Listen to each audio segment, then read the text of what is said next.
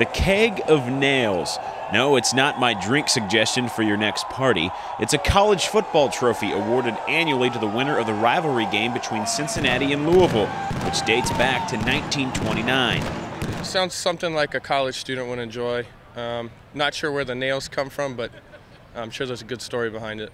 Actually, no. The origin of the trophy is rather vague, but UC's website says it has something to do with an exchange between the two schools' fraternities many years ago.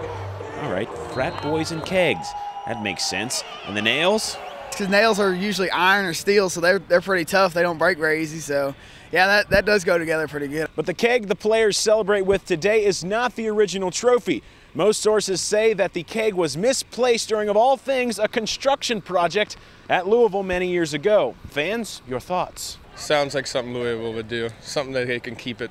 I'm a pretty big Louisville fan. I don't think they're going to do that. That's dirty. I don't think they do that. Until Friday night, the Cards didn't need to steal the trophy.